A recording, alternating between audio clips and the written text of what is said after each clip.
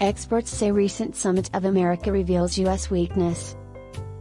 A recent Summit of Americas convened by U.S. President Joe Biden intended to provide a forum for resolving past differences and address the growing influence of China in the Caribbean and Latin America. Unfortunately, some experts believe it did neither.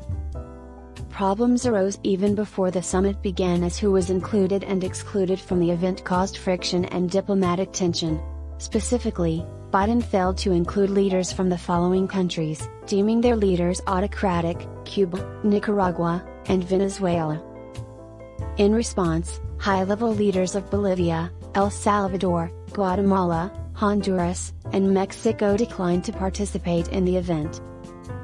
Accordingly, the Biden administration struggled to salvage participation, seemingly overlooking comments by Brazilian President Jair Bolsonaro, who 2 days before the event spread false claims regarding the legitimacy of the Biden presidency.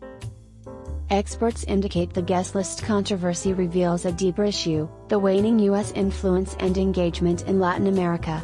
As a result, while U.S. investment and influence diminishes within the region, China's influence grows. For example, Caribbean and Latin American trade with China rose to $449 billion in 2021 from $18 billion in 2002.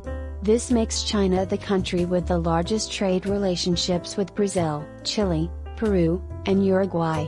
At the same time, arms sales by China to 21 countries in the region also increase.